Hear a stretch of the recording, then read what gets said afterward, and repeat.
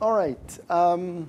This morning we'll start off with our new case, Germany, and we'll follow the same structure as were the cases for Britain, France, and the US. So we basically will be talking about first German state and historical perspective, then political economy of economic and social policies, then governance and policy making, followed by representation and participation, and finally some current challenges. Here is what the German lands look like. We have a population of over 80 million. 81 to 82. This is the most populated state within the European Union. Geographically, it's smaller than France. It's about half the size of Turkey. I think that's a good comparison. It's about 380 square kilometers, 360 square kilometers. It's even smaller than Turkey's size. Capital city is Berlin, as you know. Currency is the euro. It's a federal country composed of 16 Länder. So Land is the German word for state, province, okay? And the plural form of Land is Länder. So we have 16 Länder, which more or less corresponds to medieval kingdoms, principalities, and other trading cities. We do not have natural borders surrounding Germany. So German lands have always been prone to attacks from all sides. So there's no mountain ranges, well, except for the south, but here we have all of this area as mountainous. We do not have major rivers separating the land from other sovereign units. And we do not have, yes, there is up north the Baltic Sea and the North Sea, but most of the land, as you can see, the borders are not in a way naturally or geographically protected. So Germany has been on route to east, west, west, east, and to a certain extent north, south, south, north. And it has been a land of conflict. It has been a land of war, as we shall be talking about. Germany generally, in general, when you look at the German state on its contemporary geography, in terms of its contemporary geography, we do not have much resources, natural resources, except for this area, which is bordering France, which is rich in iron and coal, which is next to us, that's Lorraine, the neighboring France. And we have an ethnically homogeneous country, which is also important, which has been changing since the 50s, well, especially since the 60s, with the German very famous, very well-known Gastarbeiter program, which is the guest worker program.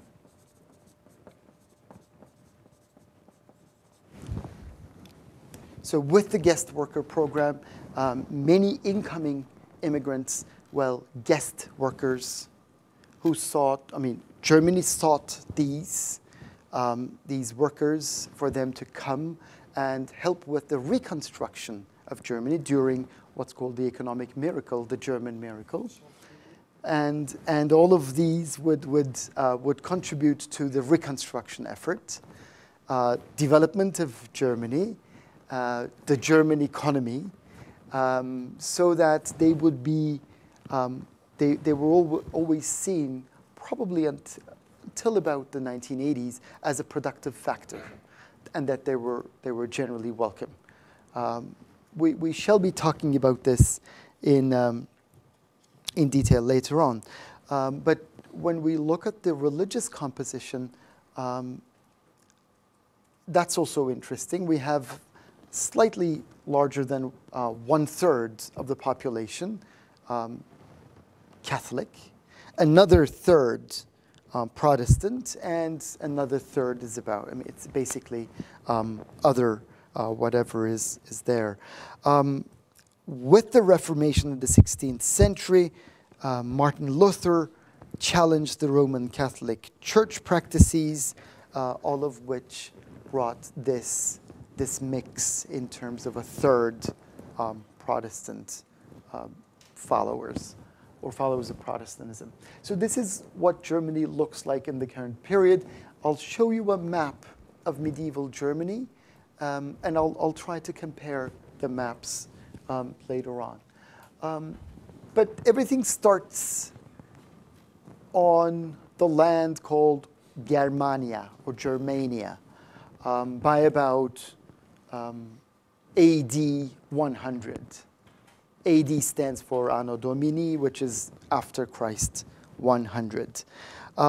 We have independent independent principalities under the Holy Roman Empire between the 10th century up until the end of, or well into the 19th century. So German lands became 300 largely independent units, principalities, and these, we call them Habsburg crown lands, which really span contemporary Austria, what used to be Bohemia, which is around Czech Republic and Slovakia, and parts of Hungary. So large span under Habsburg crown lands. 16th century Reformation, the authority of Catholic Habsburgs had been undermined. So with the 16th century, the Holy Roman Empire was divided into two. One is the Austrian Habsburgs, and the second is the Kingdom of Prussia. And when we talk about Prussia, this is the most largest, powerful German state in history. So from the 17th century onwards, we have, or late 16th century, early 17th century onwards, we have a very important state which is one of the central strongholds among the European powers. All of this came about from the 15th century onwards through a centralization under a new dynasty, the Hohenzollern dynasty, which later, which was situated in Berlin. In fact, later on, I mean, the capital city was Berlin. In fact, later on, it was in Potsdam. They had a Schloss, a castle, the Sanssouci Castle, where Frederick the Great, by about mid-18th century until late 18th century, reigned.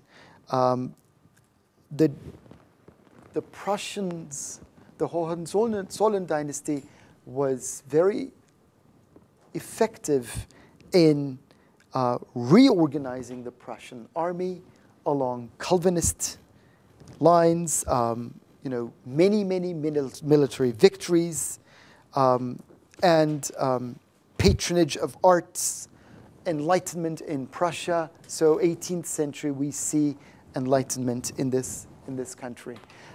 Power was based on mercantilism. What was mercantilism all about? Mercantilism is an economic doctrine. It's a set of policies where you try to export as much as you can, and you try to import as less as you can. so you basically try to produce for world markets. You follow protectionist policies. You protect your domestic industries, domestic producers, farmers against competition stemming from foreign countries.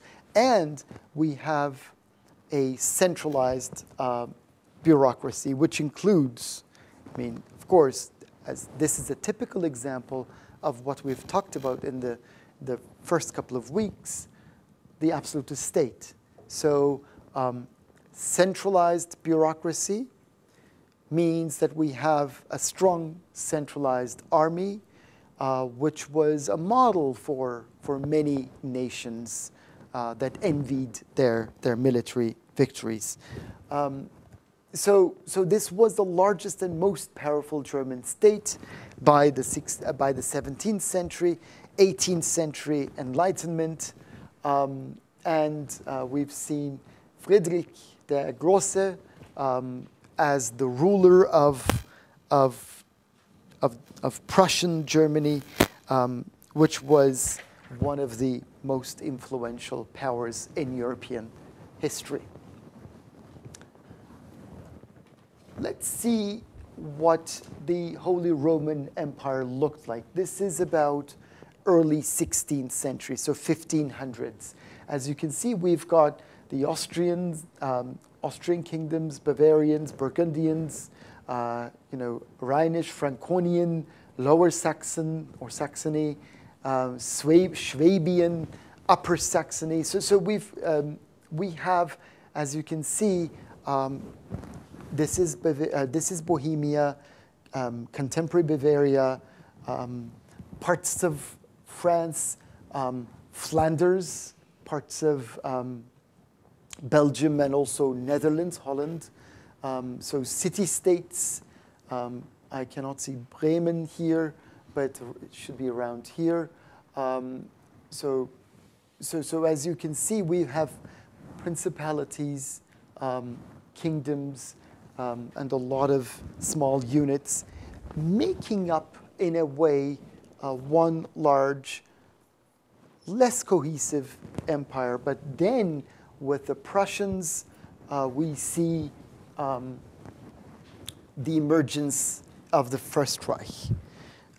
So Holy Roman Empire was the first German entity in that respect, the First Reich. So it ends with Napoleon's victory in 1806. There was a nationalist reaction within German lands against this defeat. And the First Reich, the First Kingdom, was founded in early 1800s, so 1806. So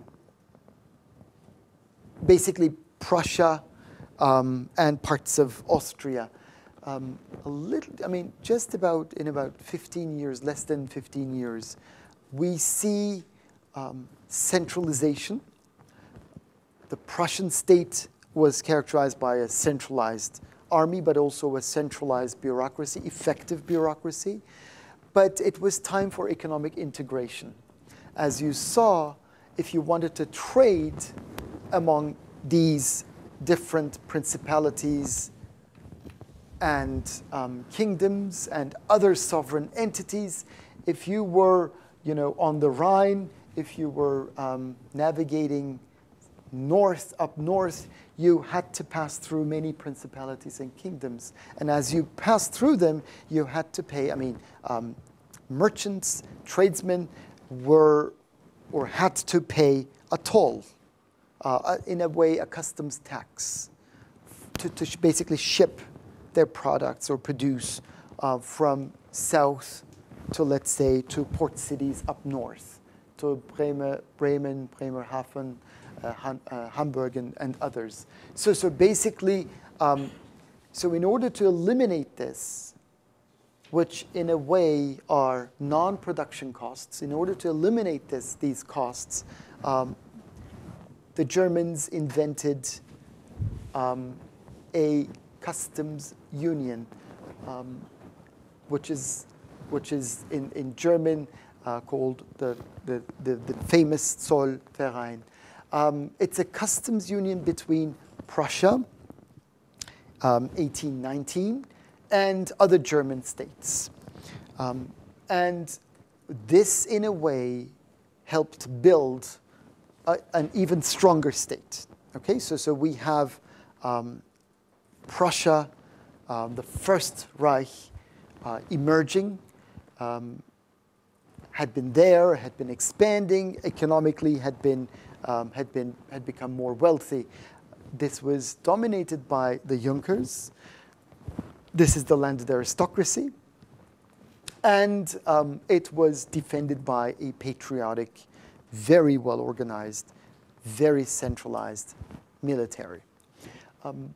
When we study Germany from a comparative historical perspective, the literature, sociological or political sociological or political scientific literature describes Germany, or this evolution in German lands, as a revolution from above. In contrast to the first two cases we've seen, France and Britain. Those were called bourgeois revolutions, which were brought about by the bourgeoisie, the rising middle classes. But here, the literature characterizes Germany as a revolution from above, by state elite, Otto von Bismarck, who was the minister-president of Bismarck, minister-president of Prussia in 1860s. So economic integration was in place, unification of Germany. So by about 1870s, the German unification process had been completed. Not only economic unification through Zollverein, but also political unification under Bismarck. And Otto von Bismarck, the minister-president of Prussia, in reaction to pro-democracy revolutions, which were suppressed, 1848, he brings a drive towards modernization. And this is through massive industrialization, modernization of the economy through industrialization. German industrialization is a case of late industrialization. It was the British who industrialized first, which was followed by France and Switzerland and others. Germans industrialized late, or in comparative terms, later than the British and the French. But by about 1900, Germany was #1 in terms of industrial production in the world. So manufactured items, Germany was a leading stronghold in the heart of Europe. The revolution from above, it's a revolution, it's social change, it's political change, it's economic change, has many ramifications in all of these fields. It's a revolution from above in the sense that it was brought about by state elite with a very influential political leader, Otto von Bismarck, who successfully married the two interests represented by one, iron, and the other, rye. Rye represents the Junkers, the landed aristocracy. So the agricultural sector, okay, which was highly productive, especially throughout the 19th century. So very productive agricultural sector. But this was a high time for industrialization, economic unification. So all transaction costs, customs duties, transportation costs had been lowered. With the introduction of industrialization, followed the railroads, the railways. Okay, so the German bond system The railroad system was starting to be built from the 19th century onwards. So the two interests, the agricultural sector and the industrial sector, the manufacturing sector, the landed aristocracy and the new bourgeoisie was wedded to one another through this very influential statesman. And in doing so, Bismarck relied on elite support, and the process was completed with the reunification process. The unification process of 1871. So First Reich from 1806. So reaction to Napoleon's defeat, nationalist reaction, consolidation, Zollverein, Bismarck coming to power, integrating, consolidating all of these lands under one rule. So consolidation economically, consolidation politically. So we see the span of First Reich. Then with the Zollverein, you see Kingdom of Prussia and all other lands coming under one single market. So economic integration in history, this is one of the very influential models to emulate later on, a century after, for the European Union, for the European Economic Community to be formed. So basically, we see all of these lands, as you can see, on the Baltic coast, North Sea, and all of these lands, up until the Austrians and the Swiss and the French, you see a very large land, composing a customs union. So the tariff system. So you basically protect whomever is there against foreign competitors. Okay, which brings more wealth, more power, more wealth, more power. Second Reich, 1871 till the end of World War I. Here, the king of Russia, Kaiser, Germany is unified by Otto von Bismarck, Germany and Prussia as one single land. So we see this period as the German Empire. It's a largely authoritarian state, strong state, controlled and supported by an industrial elite and also the Junkers. So in this sense, this was the marriage, this was the product of marriage of iron and rye. So industrial elite and the Junkers produced, gave way to this state. So it's Prussian dominated, it's Protestant dominated, which saw rapid industrialization, which was the main goal of Second Reich. And Germany became the leading industrial power in the world in terms of industrial output by about 1900. So state power is there. Banking system was very strong. Large-scale industrialization, large-scale investment by the state in many strategic sectors of the period, which were coal, right, iron, mining, railroads, chemicals, dye industry, electricity, and also machine tools. So you see, the light industrialization period, in a way, had been skipped. Forget textiles. directly go into heavy industrialization.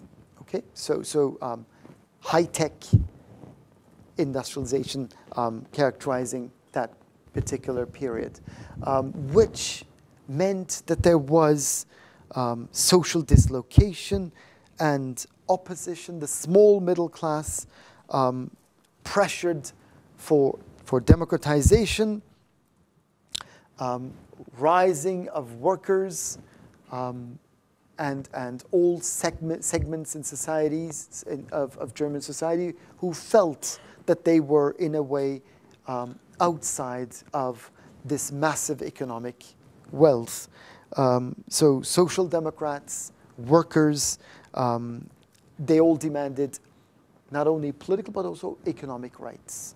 And Bismarck persecuted all opposition, banned the Social Democratic Party, but built the German welfare state. So that's also very important. It built the German welfare state in reaction to all this.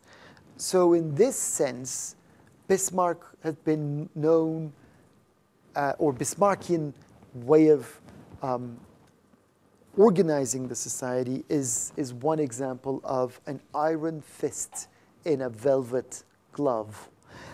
So you have the velvet glove of the welfare state, caring, protective, but an iron fist within it, authoritarian and basically highly centralized, very authoritarian, and does not let any opposition. So this was, so by about 1900, Germany, superpower, became superpower in terms of industrial output, but it needed raw materials as well as market access. And this was the high time late 19th century, this was the high time for imperialism, for colonization activities. And this was sometimes referred to in the literature, in history books, as the scramble for Africa. So the East, Asia, was already colonized, Latin America already colonized, Europe is under, colonial powers themselves, under the control of these powers. So where would you go? So scramble for Africa. This was the high time for seeking markets, seeking raw materials in Africa. Germany had lack of profitable colonies because when Germany was on the scene by about late 19th century, early 20th century, everywhere in the world, wherever that could be colonized, had already been colonized. So they had to expand, they had to find resources, they had to find markets, and they were exposed geographically because of absence of geographical frontiers protecting them also, and the idea of patriotism, the idea of nationalism, the reaction to Napoleon's defeat, early 1900s, had always been there, and economic nationalism, protectionism, Zollverein, marriage of iron and rye. So all of these, centralized state, powerful state, the German ideals, okay?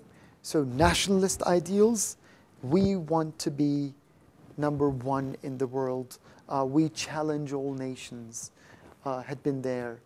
And this all resulted in the breaking up of, in fact, the emergence of World War I. And with the World War I, I'm sure you remember from Ottoman history too, Germans were defeated, Treaty of Versailles and others. meant that basically we see the end of Germany, which will then lead to another entity, the Weimar Republic. It was the Social Democrats who came to power right after the war. They signed the Treaty of Versailles. So monarchy collapses. Social Democrats come to power. They signed the Treaty of Versailles. And this was a time in which Germany had to pay massive war reparations, compensations. Let me summarize this for you. 13% of German pre-war territory, so German territory, 13% had been lost, so taken away.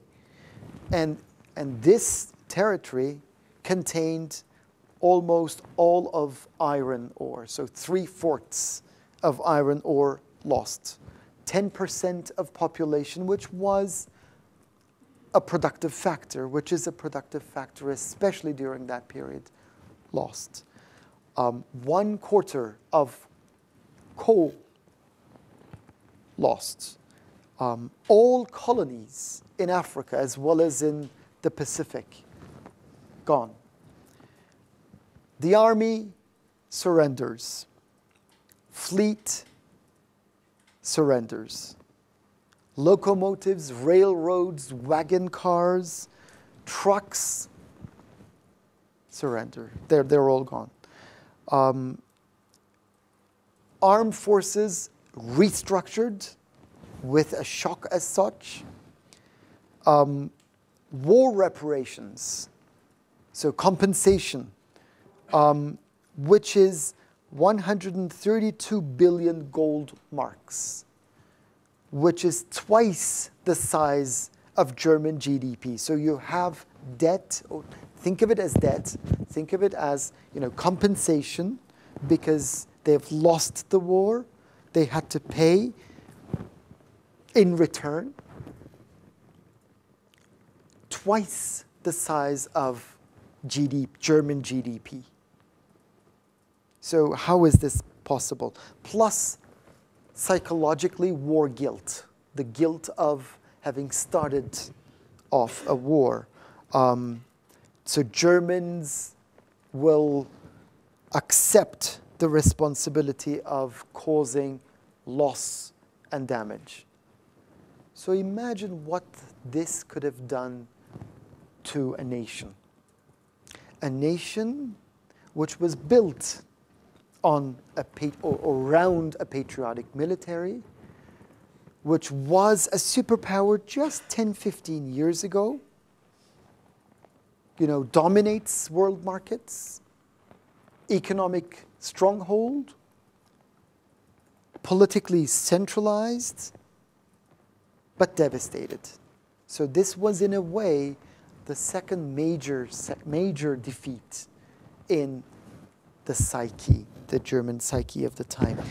So the conditions of the treaty were so heavy that the central bank had to print money in order to pay for all these reparations, compensations. And if there is so much of something in any given market, what happens to its value? If there is so much of something, it just decreases. And this is, I wanted to show you a photo of German banknotes being pulped for use as waste paper. Or banknotes were used to light the stove. So basically, the value of the mark had been so low, had gone so low, that all of this was calling for something else, some change. And this was a period of what's called procedural democracy, formal political institutions, but without political backing, political support. I have figures for the value of USD, US dollar vis-a-vis the gold marks of the period. So one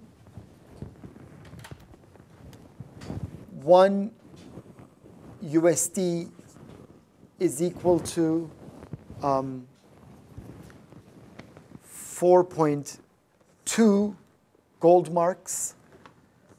So this is 1914, 1918 goes up to 14. 1922 goes up to 493. Again in 1923 goes up to 17,792. And again in 1923, later on that year, goes up to 4.2 trillion. So this is hyperinflation for you. So this is the value of German money, the gold mark.